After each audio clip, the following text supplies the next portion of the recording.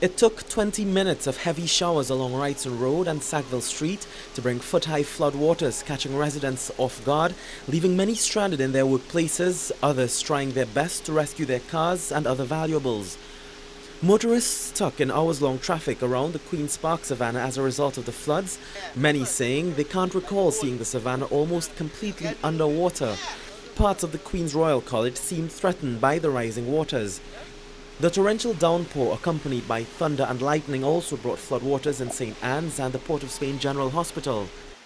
And across much of the western part of this country, streets like Hamilton Holder in Woodbrook were blocked off to vehicular traffic as water rose as much as 2 feet.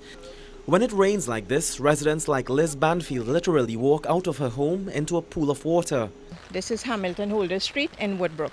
This is not supposed to happen in this area. 2 o'clock in the morning, it starts to rain. I'm hearing it pouring, and I know it doesn't take 10 minutes of solid rain and we get like this.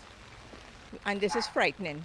You know, if you look in my house, you'll see I've already moved everything up because we are 2 level but this is real frightening. Nearby, her neighbor's entire downstairs turned upside down as water reached into her home. Television sets, air conditioning units and furniture completely destroyed. Councillor for the area, Cleveland Garcia, says drainage is the root of the problem. They didn't have this kind of flooding for a little while, but I believe true they had put some drainage, but due to the high tide as well, but we had to look into it and see how best we could deal with the situation. But the damage was even more extensive further west into Glencoe, and here a severe land slippage, threatening homes and causing massive traffic pileups. With the rain still coming, homeowners looked on in terror, fearing the possibility that more rains could mean disaster for their homes.